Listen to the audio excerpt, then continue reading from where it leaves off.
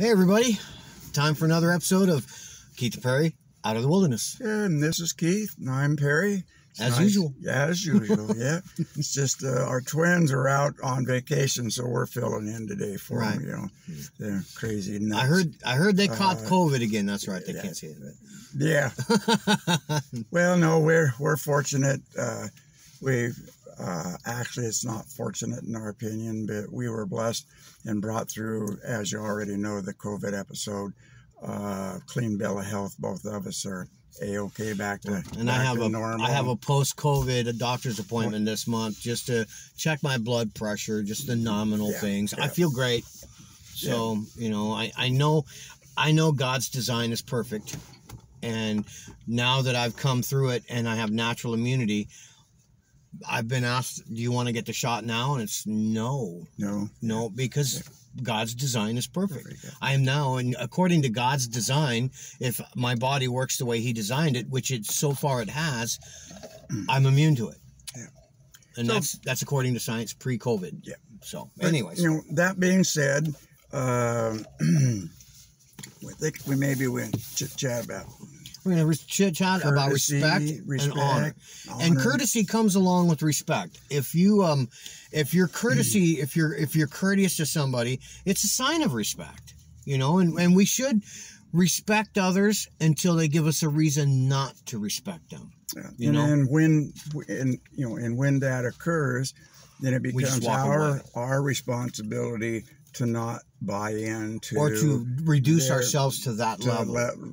Correct. Yeah, do not let the external influences affect your internal walk with God. Right, because we have control over that. Yeah, that's Don't right. buy into it. We have control. Just a quick thing, I'm not going to go into any kind of detail, but just this morning, cracking my character. We were pulling into a parking lot. Ran into the mayor of Clowntown. To grab a cup of coffee, and there was a man in a pickup and a trailer. Was going to do some, quote, yard work, landscaping company. And like the details aren't important, but the way he's parking and then all that attitude.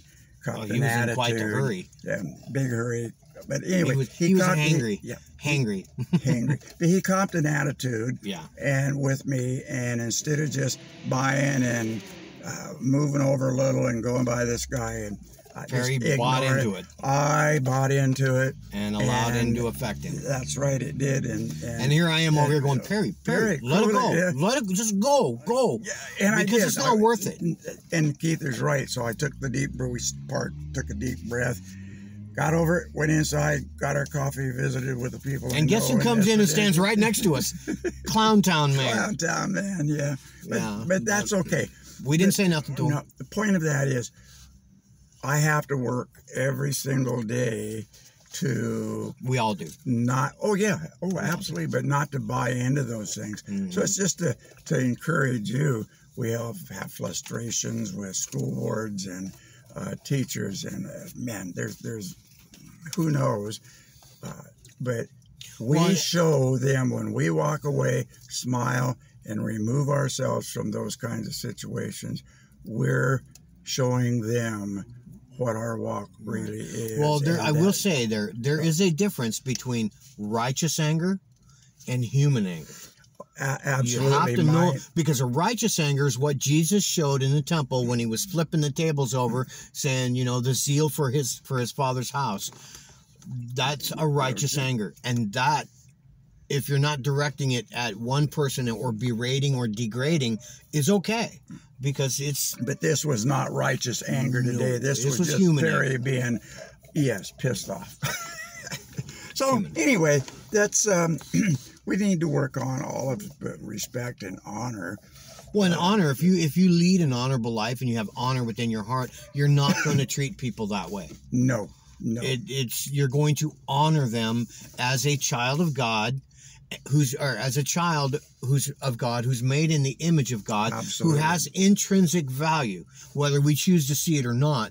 Every human on this planet has intrinsic value because they're made in the image of God. Oh, absolutely. And when we look at people through God's eyes and not our eyes, we see that. We do. But it's hard. Oh, absolutely. You know, but again, I don't know where in my Bible that it says that it's going to be an easy walk. I look at the apostles and in the Bible, if you read it between the lines, it says it's going to be difficult. Yeah, it says the path is. Yeah, it says that the gates are narrow to heaven, and to heaven, and the path is rocky, and many are called, but only few will make it. That's the wide whole bunch will follow. But it's as you already know, it's we either choose to be part of God's family or we don't. Right. And so that's where free will comes in. Yep. And today I exercised the free will and shot my face off when I should have kept it shut. You know, and I know I'm still harp on kicking those things yourself in the butt, but just don't. We can't. But we are real. We live a real life. We are two real friends who correct one another. What you see here is the way we live. Yep. I mean, I get angry at people. My road rage used to be really bad. Yeah. I quit carrying my sidearm in my vehicle for that very reason. I have since learned, I've gotten older, I've gotten more mature and a little wiser. I leave my sidearm at home. And I realize, people go ripping by me instead of going, idiot. I just go, you must need to get somewhere quicker than I do. Yeah. And then when we both pull up to the same red light, I go, boy, you didn't make it there any quicker, did you? So I used to get annoyed. Now I get amused. Yeah. I just laugh at them. Yeah. But we can't expect with that being said as well, we can't expect to be treated with honor unless we show honor. And like Star to say, the disciples and the apostles, those guys were hung upside down on a cross. Peter, even though it's by choice, but the point is, they passed from this life to the next, bloody, physically bloody, hurt, pain. So my little annoyance with the yard guy today is minor. Not even minor. It's not even a blip on the radar. No, it's not. It's not even a bump in the road. So why should we let ourselves get caught up in that? Like I said to Keith just before we started the video, be ironic if one day sitting in church and this guy walks in, sits down and goes, I didn't I see how embarrassing would that be? Right. But it would be a good lesson. So a lesson in humility, which we all need to learn. Yeah, and there's a lot of other things we need, I think, to learn to give honor and respect to those much younger than I, and this includes me as well. Should give honor and respect, no matter what, to our older peers. People that are older than I need to respect the 80-year-old friend that I have. You see in the younger generations, they've lost that. When I was growing up, I always hung out with older people. Why? Because the stories they told and the wisdom they could impart to me was invaluable. Oh, absolutely. They're a walking encyclopedia. And a walking, they've already been through it all. Yeah. They've already been there. Yeah. So but then us older guys and gals, I believe we need to respect, I have to be careful with this, but I believe we need to respect the younger guys too. Because I learned something. Keith is my electronic guy. If I need something wired or whatever, Keith, can you come see me on Saturday or Sunday? I can't make this dumb thing work. And he comes down and goes, zip, zip, and you just, okay, thanks. I write those directions down and they still don't work. So, but again, I honor that and respect that because he can teach and does teach me things that are very valuable at my age. A couple of years short of being 80. 10 years older than dust. No. 10 years older than dirt. Yeah, as they say. But I always say dust because dust is even older than dirt. But I'm dirt. You're dust. Yeah, there we go. That's good. but still, those things come along with honor, respect, and it shows our character. Who am I really? There used to be some game show that was called "Who Are You Really?" and then they would guess to see who the hidden star. And then would they'd go, be. "Will the real such and such please stand up?" Yeah, it's an old game show. Old thing. But I have to live life that way. Yeah. You know, who is the real me? I can be a real me sitting here visiting with you in front of this little phone camera and turn it off and drive around the corner to the grocery store, and I can be a real raging butthead if I choose to do that. So you know, we have to be a little careful about those things, but honor. Just do the right thing, even if nobody's watching. Do the right thing. That's because somebody besides God, usually there's someone around that. Well, it comes back to God sees everything. Yes, He does. But still, there's a lot of times when we think nobody's going to see this.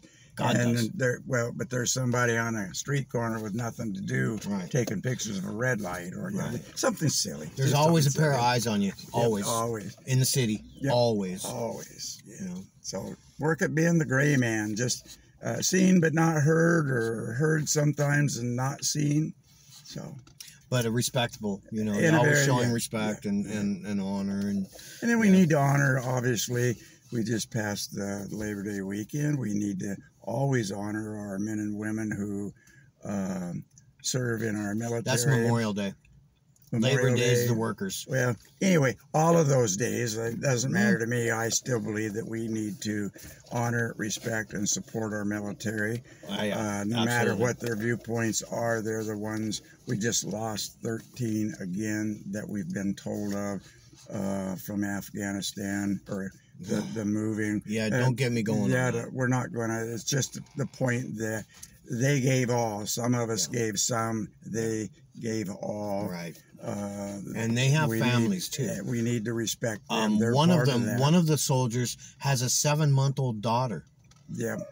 We really need to keep the wife and the children and the families up in prayer, because right now they're suffering, they're grieving, they're hurting. Yeah, I think one of them too was like a week away when he got home from a week away from getting married. Getting out. Yeah. Well, he was scheduled to be married a week after he got home. Right. So, but anyway, those things respect our children at home. If you're raising little ones, which or your own, or grandkids, when I say your own, or grandchildren.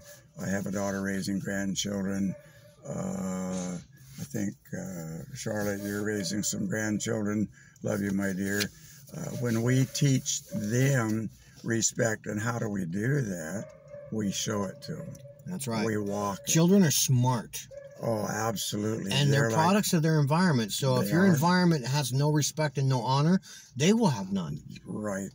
Yeah. Be the change that you want to see in your children. Yeah. Be that change. And I see that with the family, my personal family out there that get these videos off I call it the rice side of the family, but it's actually off the Schroyer side of the family. My mom and her sister Marie and brother, we're all cousins down the line. And there's a lot of you that are raising stepchildren. I hate that word, step, and or grandchildren. And so my prayers, our prayers out of the wilderness, prayers are with all of you. Children are very important. They're our greatest resource. Jesus even said, "Suffer not the children, bring them to me." Yep. For blessings and honor. Yeah.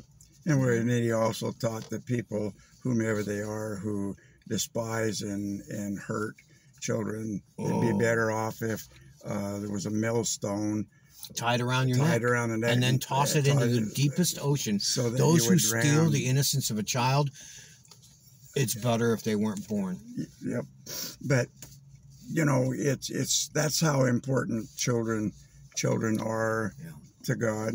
Yes, they were given to God to us, than any of us. Absolutely, they were given to us as a gift, and it's supposed to be a privilege for us to care, respect, honor, teach them all of those things, to be honest and respectful.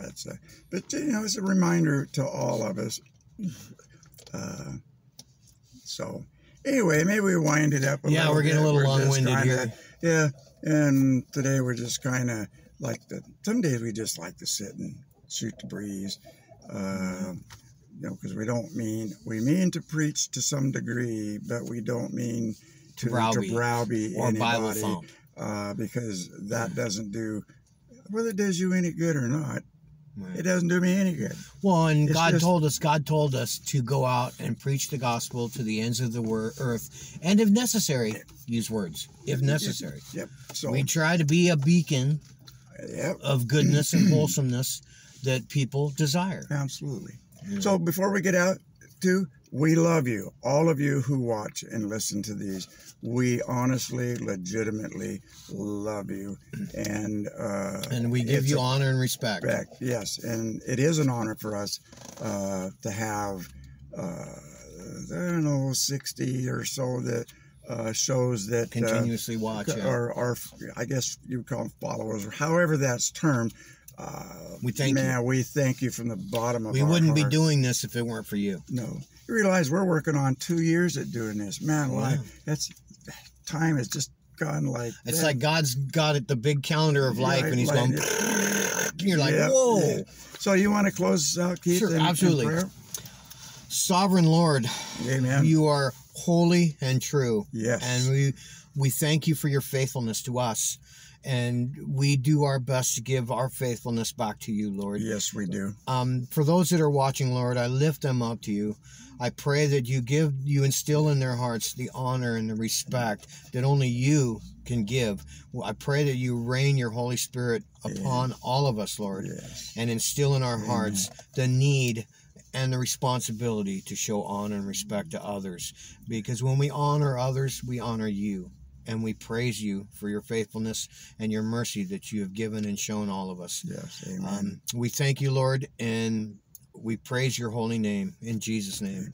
Amen. And while we're still at that, Father, those who have physical ailments of some type, we lift all of you up to the court of healing. Yes, Lord. And we claim healing, it doesn't matter what it is, upon you. And Craig, this applies to you and your wife too. Absolutely. And Donna, if you're listening, I read your and responded to your Facebook thing here the other day. Sweetheart, we are praying for you. I personally am praying for you. Again, it's an open invitation. Call me. I'm willing to sit and listen or just talk, whatever, but you're special too. So, Father God, I thank you again as we close out, and that we look forward to our requests being answered in Jesus' name. In Jesus' name. Amen. Yep. And like always, we'll see you in church. That one. Yep.